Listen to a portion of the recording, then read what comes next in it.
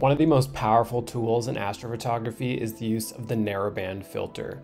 Here's what they look like inside of a camera. You can see they're inside this carousel or a filter wheel that lets us choose which filter we want to use.